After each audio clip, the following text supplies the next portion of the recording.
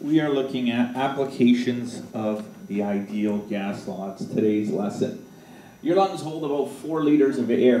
When you breathe out, only 500 milliliters of air is actually expelled, okay, when you're exhaling. Same amount of air is taken in when you inhale one breath. So, if you, one of the new calculations you're going to have to do is actually calculating density. So going back to grade 9, when we calculated density, density was pretty much is a unit, set of units that is, you use your mass and you divide it by whatever the volume is in which the space kind of occupies. Okay, well, we'll talk about that in just a second.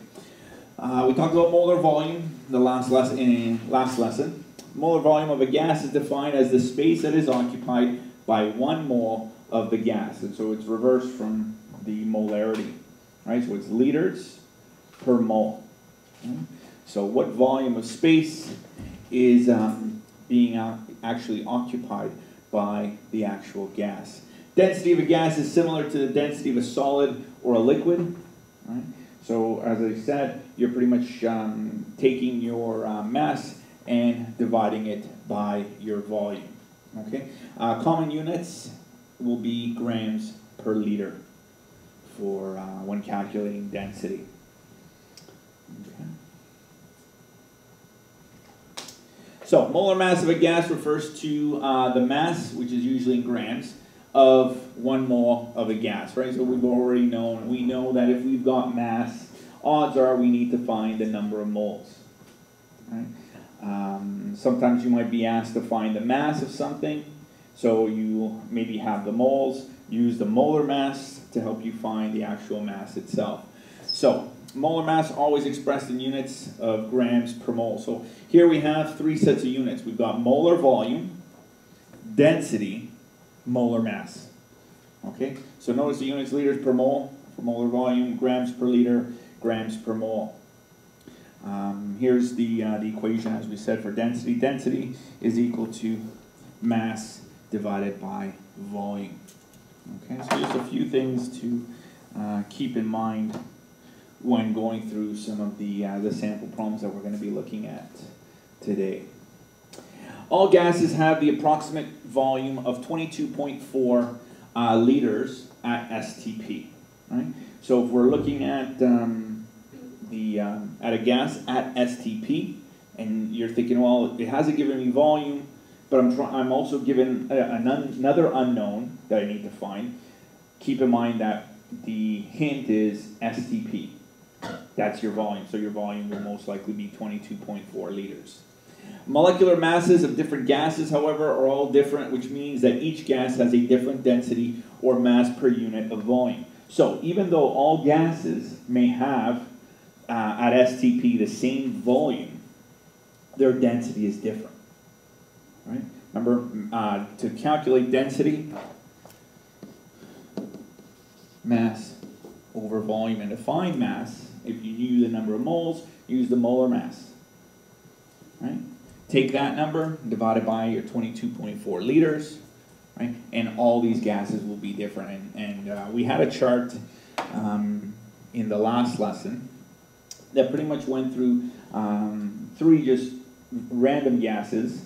And the one thing that was different, even though they were all, at the same pressure, same volume, 22.4 liters, the big difference was the density between all these gases. And it's a very important property to know about gases.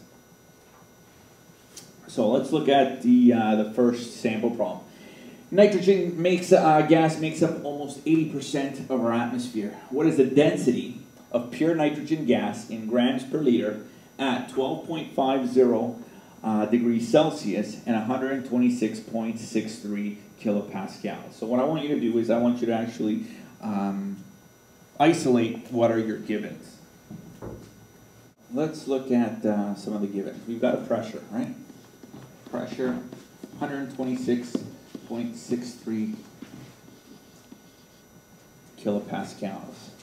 We've got a temperature,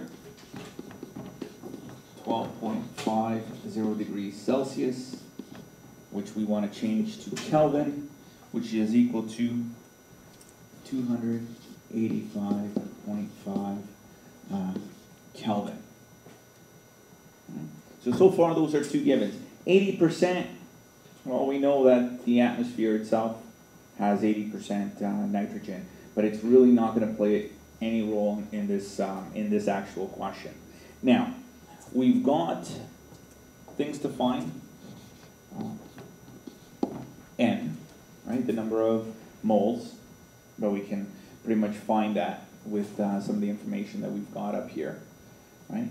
We've got R, the constant, which is 8.314 kilopascals, liters over moles of Kelvin. And we're trying to find the volume. But now, here's the hint. Question asks you to find the density of pure nitrogen gas in grams per liter.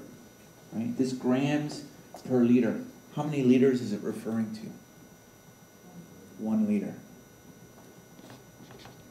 I'm just going to put a couple extra significant digits in there. Liters. Okay, so we've got the following sets of units. Now, to find N, right, we're referring to nitrogen gas. All right? So what bit of information might we want to find about nitrogen gas? Because we're trying to find the grams per liter, right? Because density is equal to mass over volume. So we're ultimately going to need to find the mass. Right? So if we need to find the mass of nitrogen, right, what bit of information should we have about nitrogen? Molar mass. Okay. So the molar mass of nitrogen, I have it written down here, 28.02 grams per mole. Right? So we're trying to find, really the only unknown is how many moles do we really have? We know a molar mass is that, but we don't know how many moles we actually have of this gas, right, in the atmosphere. So we have the equation PV equals nRT. So what we want to do is isolate for what? N. So we isolate for N, and let me use a different color here. N, right, is equal to PV over RT. So let's substitute our numbers. So pressure, 126.63 kilopascals, multiplied by the volume, which is 1.00 liters, over 8.314 kilopascals, liter per mole, Kelvin. Like I said, try to keep your units going, just to help you with crossing out and knowing which set of units is the last unit standing, so to speak. Right, and we've got our temperature, which is 285.5 Kelvin. So we go in, cross out kilopascals, liters, Kelvin, last unit remaining is mole. So we know that mole will be the units that we're trying to find. So our N value is equal to, when we multiply all that and divide it, we end up getting 0.053348 moles. Right? So we have the number of moles, we have the molar mass. Right? So between the two, right, we're trying to find the actual mass itself. So the mass itself is equal to the number of moles multiplied by the molar mass. Right? So let's substitute our numbers. We've got 0.053348 moles multiplied by our molar mass, which we found earlier on, 28.02 grams per mole. Right, moles cancel out. My units are in grams. And I get 1.4948 grams. Right? So we've got our mass, but now question asks the density. Right? But what was the volume that we're referring to? To 1. Right? So anything divided by 1 is 1. Right? So let's just throw that in here. So we're going to divide this mass by the volume of 1 liter. And we know that the density is going to equal to 1.4948 grams per liter. Least number of significant digits in my question is 3. Right? Ignore that. We don't need to worry about that. So it's 1.49. We look at this number here. It doesn't change. Actually, is it 3? No, it's 4. 4 significant digits. Sorry. So 1.494. We look at the 8, and the answer for density equals 1.495 grams per liter. Okay. So, of the atmosphere, at that pressure and at that temperature, the actual pressure exerted by, the actual density of the nitrogen gas in the atmosphere is 1.495 grams per liter. Okay.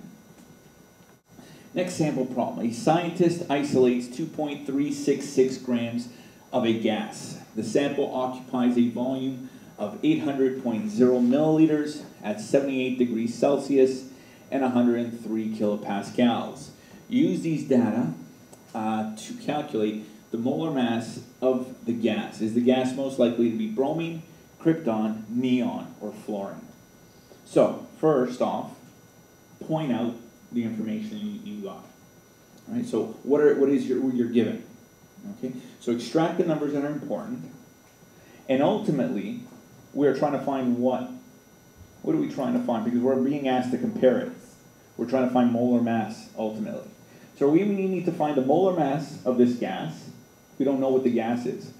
But based on that molar mass, we can figure out the molar mass of all these other gases. Bromine, krypton, neon, and fluorine. Now, keep in mind, something I explained to you guys back in the chemical reactions, right? The balancing equations.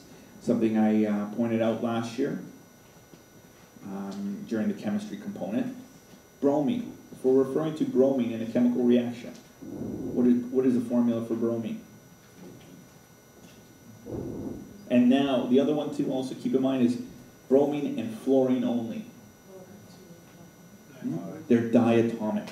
So when you're trying to find the molar masses of these 4 gases, keep in mind that bromine, we're not just going to write Br, we're going to write Br2. When we're trying to find fluorine here, we're not just writing F, but F2. And neon and krypton, they're not part of the diatomics. So we don't have to worry about those. Those are just, find whatever the molar mass is of those ones. Okay, so take a moment and see if you can formulate an answer from here. Our givens. Pressure, 103 kilopascals. Our volume, 800.0 milliliters. The mass of this gas that was isolated was 2.366 grams. Our R, our constant, 8.314. Our temperature, 78 degrees Celsius, and which, in fact, we're going to have to convert. So there are a couple of things we're going to need to convert. So our temperature, we know, 78 degrees Celsius to Kelvin works out to 351 Kelvin. The other set of units that need to be converted are what?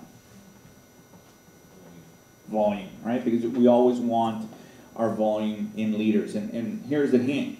If you look at your constant, notice how your constant includes liters. So make sure that your volume, right, are going to be also in liters. So our volume is 0.8 liters, but we've got 4 significant digits, so try to keep the 4 significant digits running in your steps. You don't have to. It's not going to really make any difference in your final answer, but you just don't want to mistake the number of significant digits into thinking that, oh, I've only got 1 now. Okay. So we've got the equation. PV is equal to nRT. So what are we trying to find? N, right? The number of moles. So we want to isolate for N because once we find N, we've got the mass, right? We've got the mass. What are we going to do between these? The mass and then we're going to divide, right? To find what? What are we going to find? The molar mass. And then we're going to compare the molar mass that we find with the molar mass we'll be able to find of. So this is going to take all this extra work unless you happen to find the right one, right? So if you're working out bromine and that happens to be, you know, the molar mass that you need, well, then you're in luck. Then you didn't have to calculate the other ones. So we're going to isolate for N. Just a different color here. So N is equal to PV over RT. So our pressure, 103 kilopascals, multiplied by our volume, which is 0.8000 liters, divided by 8.314 kilopascals per liter per mole Kelvin, multiplied by our temperature, which is 351 Kelvin. So we start canceling out. We know what units we should have here at the end, right? And that's moles. So when we multiply all that together, we should get a number of moles of 0.028236 and a whole bunch of others. Okay, so there's the number of moles. We've got the number of moles. We've got the mass. So we can use those to find the actual molar mass of this gas. So we've got the N value, 0.028236 moles. We're going to divide it by the mass here, the other way around, sorry.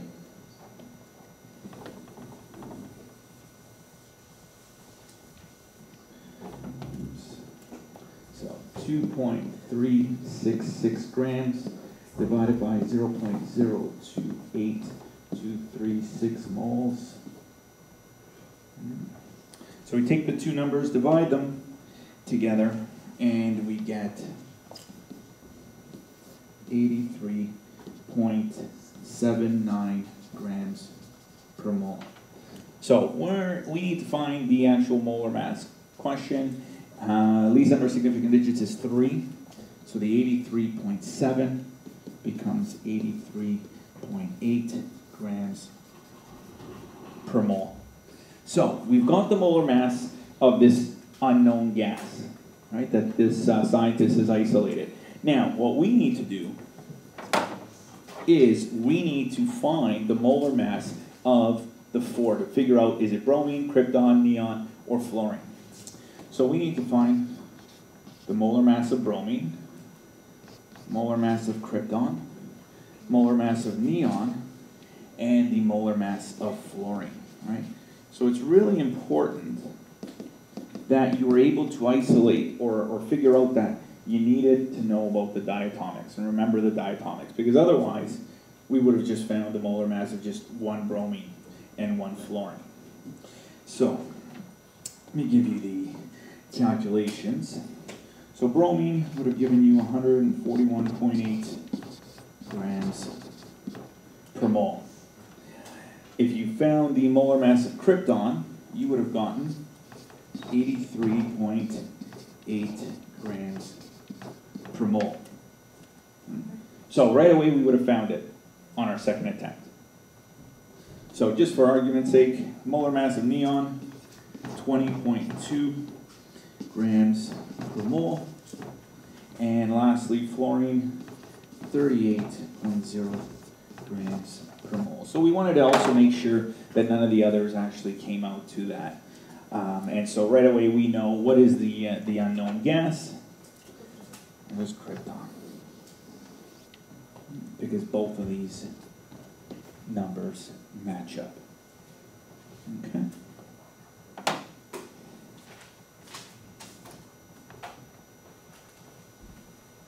Okay, next sample problem. I'm actually going to go through this one with you.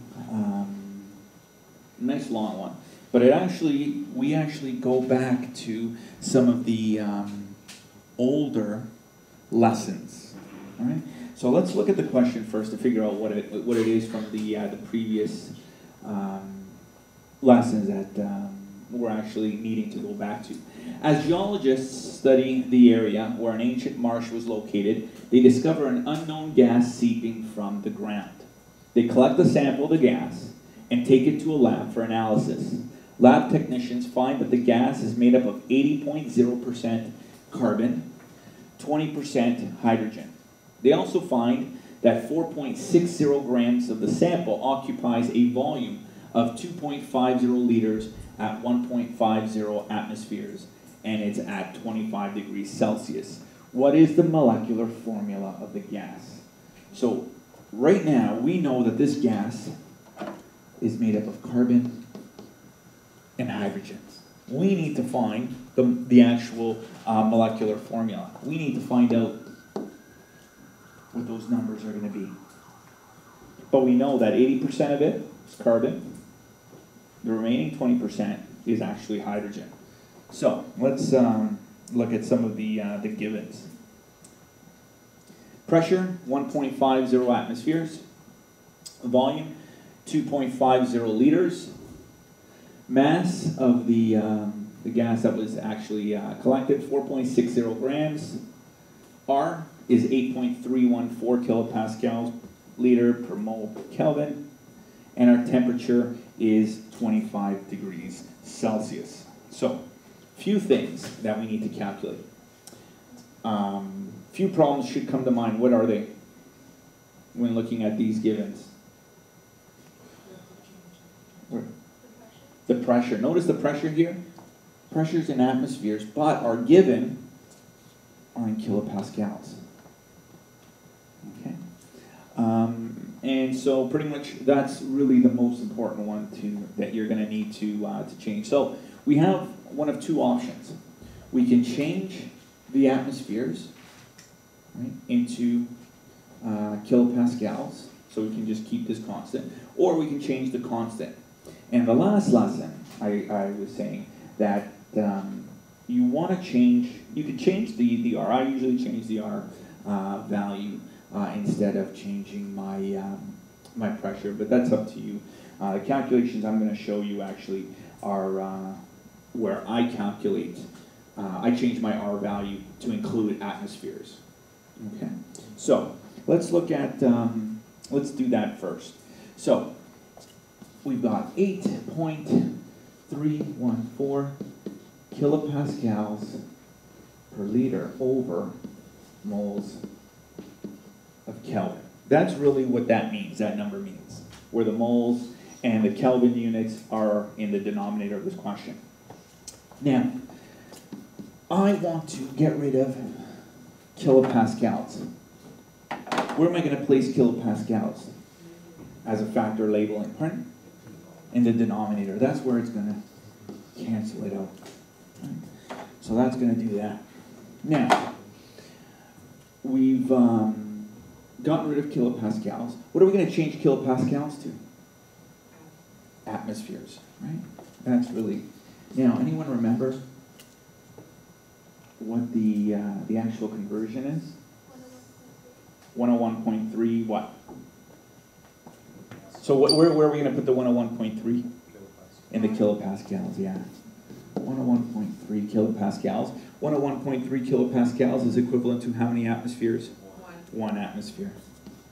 So in fact, we're multiplying it by 1. It's not going to make any difference. Right? So in fact, it's 8.314 divided by 101.3.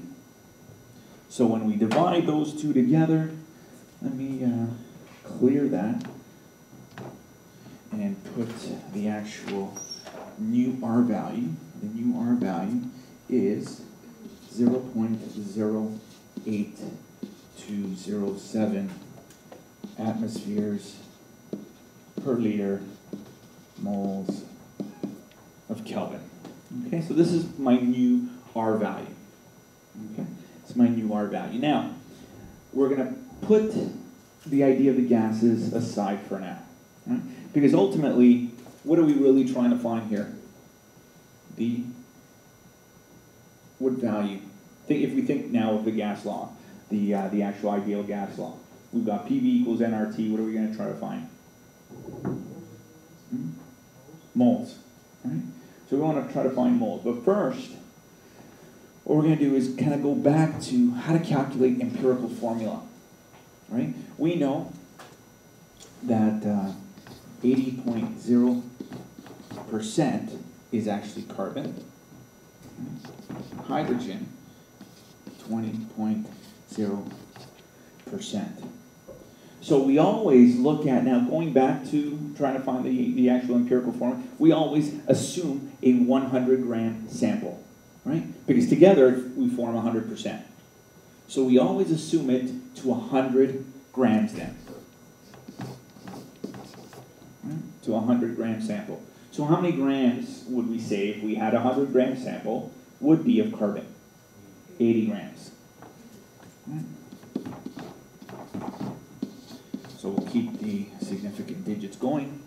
80.0 grams. And how many grams will be of hydrogen? 20.0 grams. Okay? So we've got now the mass. What do you think we could find now of carbon and of hydrogen? For those who remember how to calculate empirical formula. We've got mass. The molar mass, right? So we're going to find the molar mass. Right? So we've got carbon and we've got hydrogen. So in this sample, right? In this sample, right, using the 80%, this is a hypothetical. We really don't have 100 grams of a sample. But we use that to help us find the empirical and ultimately our molecular formula. So we've got, hypothetically, 80.0 grams of carbon, and we've got 20.0 grams of hydrogen. So we're going to find the actual molar mass of carbon and of hydrogen. Molar mass of carbon, 12.01 grams per mole. Right? And molar mass of hydrogen, 1.01 grams per mole. Right? So, divide them. So what do we have here?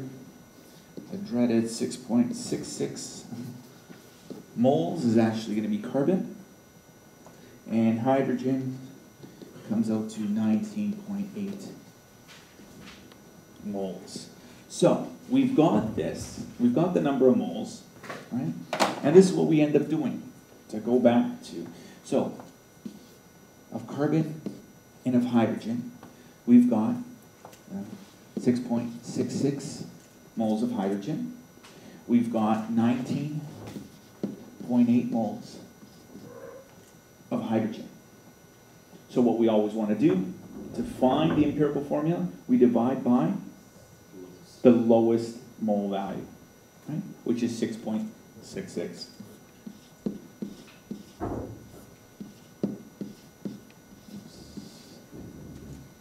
Okay, so how many carbons in this empirical formula? One. Right? Which we usually don't put the one, but it's there. How many hydrogens? It's about 3, because I think it comes out to 2.97, right? So because of this value, because of this decimal value, we actually can round it off. Remember, don't round it off. Remember there was a chart I gave you guys mathematically. So please make sure you remember the actual values and which ones you can actually do. If it's between 0.95 to 2.99, you can round it off to the nearest whole number. So the empirical formula is CH3. Okay, so let's get rid of all this.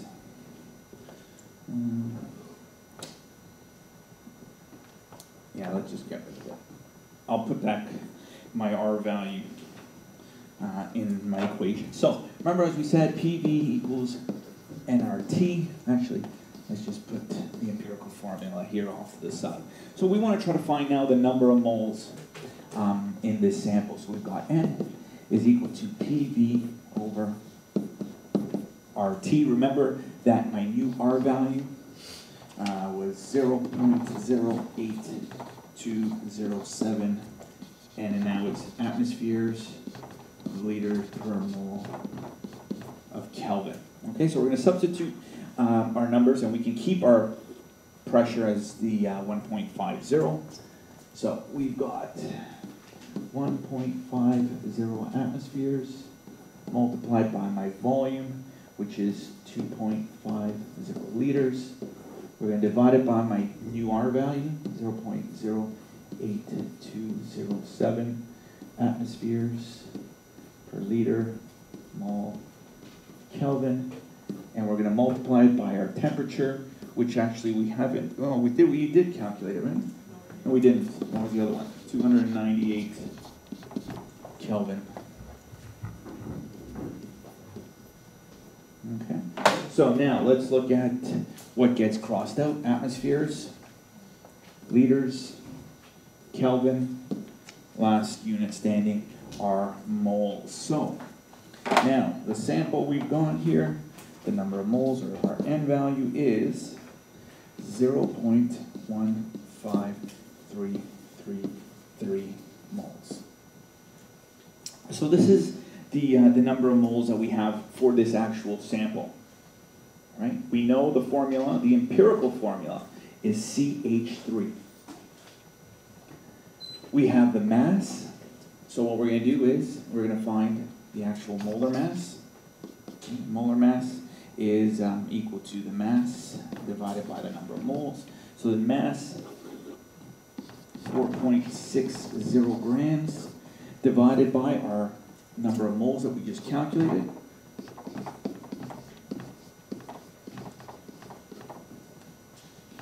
So the molar mass that we found is 30.0 grams per mole. Now, what we want to do is we want to find the actual ratio between this molar mass, okay, and the molar mass of our empirical formula. Okay?